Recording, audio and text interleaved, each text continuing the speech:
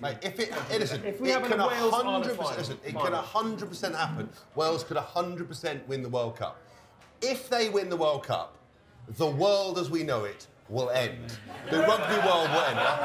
They are good enough. They're going to 100% do it. But if it happens, I fucking don't think. I don't know what you'd have to do. We'd just not ever be able to speak about it again. I think we'd have to call off games. It would be unbearable. They think everyone hates English. We know that. You know, empire building. We're all arrogant arseholes. I understand that, right? But if the Welsh win, it'll just be non-stop choruses of bread of heaven. Every conversation, doesn't matter what you're talking about, wherever you went, in the middle of a business meeting, talking about a financial situation, they'll somehow go, well, we fucking won the World Cup, didn't we? What? What's that got to do with anything? Well, we won the World Cup, didn't we? Fuck you, mate. I'll be like, that's what it'll be like. That's what it'll be like. So I think we'll have to invent a new game. Yeah. So the only people playing rugby union are the Welsh, and we'll go and play rugby something because we just can't. If they win, it'll be over. It'll be over. What would be worse, Wales winning it or Ireland winning it? For you, Ireland, but for the rest of us, Wales. No. Well, actually, Ireland have been so bad this World Cup. So I think Wales.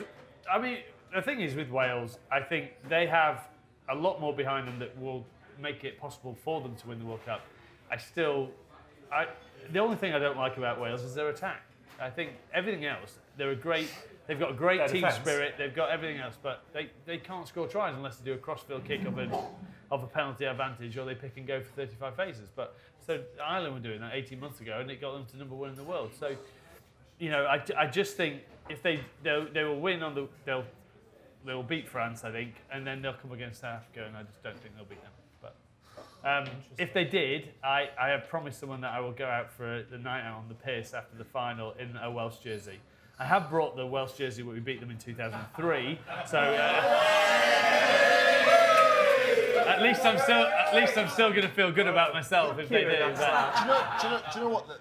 I genuinely think though, if any coaching staff could do it, maybe Warren Gatlin, Sean Edwards, Stephen Jones, John McBride, all those guys, they have this knack of like coming together under pressure. They love the position of the underdogs. They love doing their things their way, keeping close ranks. Gats goes in the media, throws a few grenades out there. Sean gets them so fired up. Stephen Jones, I think, is very different from Rob Howley. When we had him at Wasps, he was an incredible coach, incredible attacking coach that I felt probably should have got the Welsh job.